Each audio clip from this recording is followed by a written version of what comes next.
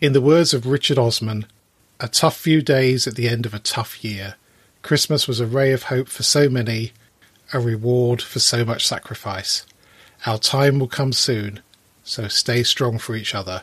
So many people have given and lost so much this year, and we are grateful to you all, from frontline medical staff to people working and keeping the economy limping along. We are all hoping for a better 2021 when we can meet when and where we decide.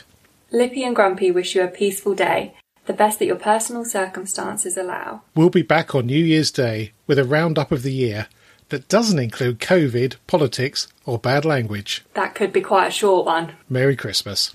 Merry Christmas.